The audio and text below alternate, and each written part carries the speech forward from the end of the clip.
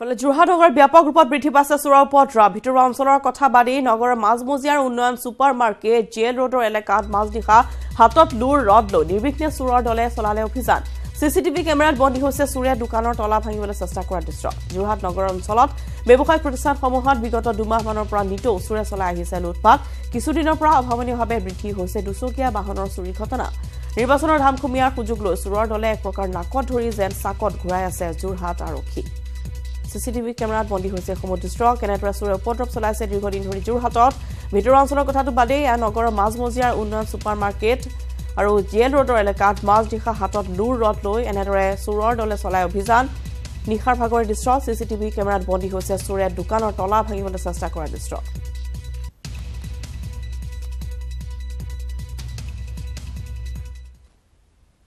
দেশৰ আটাইতকৈ বয়োজ্যেষ্ঠ ভোটাৰগৰাকী হৈছে অসমৰ মৰাণৰ 4 নং ৱাৰ্ডৰ লক্ষ্মী পাল নামৰ মহিলাগৰাকী দেশৰ আটাইতকৈ বয়োজ্যেষ্ঠ ভোটাৰ বুলি জানিব পৰা গৈছে সম্প্ৰতি লক্ষ্মী পালৰ বয়স 104 বছৰ এইবাৰ লোকসভাৰ নিৰ্বাচনত কেইবাটাও দিশত অসমে দেশৰ ভিতৰতে অভিলেখ গঢ়িবলৈ সক্ষম হৈছে কোকৰাঝাৰ লোকসভা সমষ্টিৰ বিৰাজ ডেকা আটাইতকৈ কম বয়সীয়া প্ৰাৰ্থী হিচাপে পৰিগণিত হোৱাৰ পিছত মৰাণৰ 4 নং ৱাৰ্ডৰ এগৰাকী মহিলা চিহ্নিত হৈছে আটাইতকৈ বয়োজ্যেষ্ঠ ভোটাৰ হিচাপে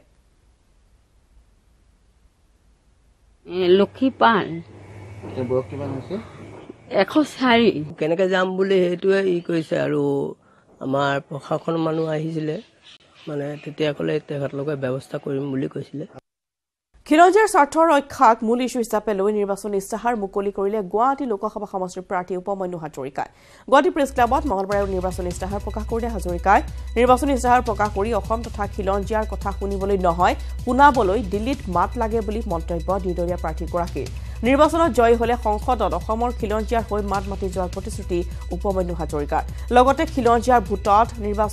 নিৰ্বাচিত প্ৰতিনিধিয়ে খিলঞ্জীয়াৰ স্বাৰ্থ আগত ৰাখিব লাগিব বুলি মন্তব্য কৰে গুৱাহাটী লোকসভা সমষ্টিৰ নিৰ্দলীয় প্ৰাৰ্থীগৰাকীয়ে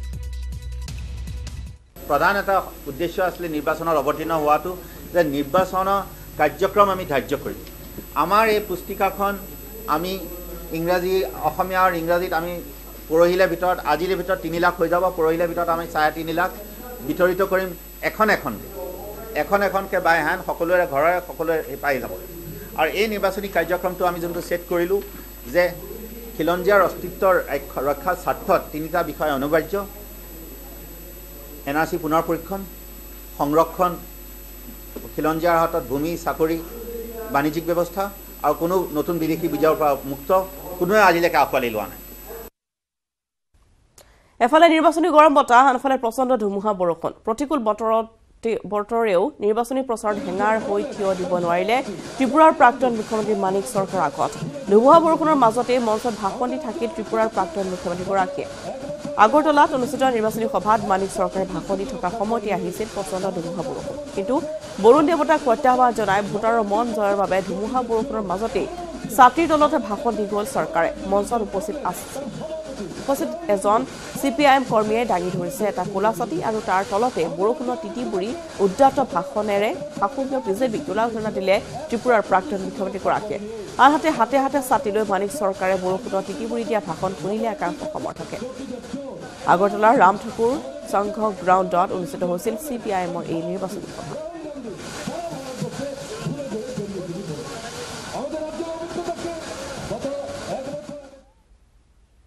লোকসভা নিৰ্বাচনৰ বাবে সাজু হৈছে NPP এই পৰ্যন্ত 7টা সমষ্টিত প্ৰাৰ্থীৰ প্ৰদান NPPৰ বৰপেটা সমষ্টিত NPPৰ প্ৰাৰ্থী প্ৰণৱজ্যোতি দাস ৰাজবংশী সদৌ অসম কোচ ৰাজবংশী ছাত্ৰ সন্থাৰ প্ৰাক্তন সাধাৰণ সম্পাদক গৰাকীক বৰপেটা সমষ্টিৰ প্ৰাৰ্থীত্ব প্ৰদান কৰিছে NPPয়ে মংগলদৈ আৰু কোকৰাঝাৰত NPPক সমৰ্থন জনাব দলটোৱে সমগ্ৰ উত্তৰ পূবত 16টা সমষ্টিত NPPয়ে প্ৰদান কৰিছে প্ৰাৰ্থীত্ব নিবনুৱা সমস্যা সমাধান আৰু অবৈধ অনুপ্ৰৱেশ বন্ধ আজি ইস্যু হিচাপে লৈ নিৰ্বাচনী যুঁজত নামিছে NPP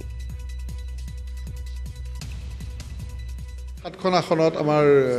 কেণ্ডিডেট প্ৰত্যাশী আমি দিছোঁ প্ৰথম ফেজৰ 4খন লখিমপুৰক বাদ দি পেলাই ডিব্ৰুগড় তেজপুৰ যোৰহাট আৰু কলিয়াবৰ আৰু দ্বিতীয় ফেজত শিলচৰ আৰু আপোনাৰ অট'নমাছ ডিষ্ট্ৰিক্ট ডিফু আৰু এই থাৰ্ড ফেজত আমি এখন দিছোঁ তাৰ উপৰিও আমি কোকৰাঝাৰ আৰু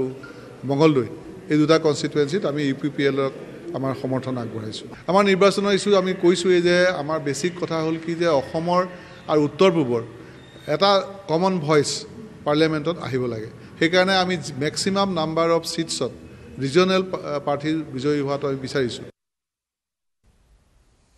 অৱশেষত বন বিভাগে পিঞ্জৰাবদ্ধ কৰিবলৈ সক্ষম হ'ল শোণিতপুৰৰ বৰচলাৰ গৰীয়া পথাৰত বিচৰণ কৰা প্ৰকাণ্ডৰ ঢেকীয়াপতীয়া বাঘটো ওৰাং ৰাষ্ট্ৰীয় উদ্যানৰ পৰা ওলোৱা বাঘটো অঞ্চলটোত চলাইছিল সন্ত্ৰাস বাঘটো খেদিবলৈ মঙলবাৰে লাঠি জোং লৈ ওলাই আহিছিল গাঁওবাসী